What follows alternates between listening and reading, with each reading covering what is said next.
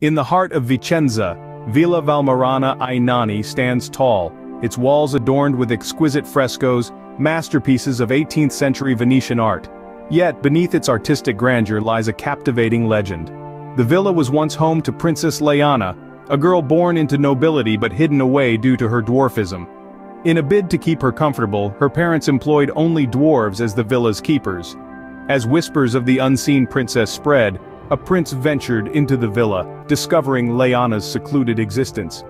Upon seeing her reflection in the prince's eyes, Leana was overcome with despair, and tragically took her own life by leaping from the villa's tower. At that moment, her loyal dwarf servants turned to stone, their figures forever etched on the villa's walls. 17 stone dwarves remain, a testament to their unwavering loyalty and a poignant reminder of Princess Leana's tragic tale. For more fascinating stories and content, don't forget to hit like and follow.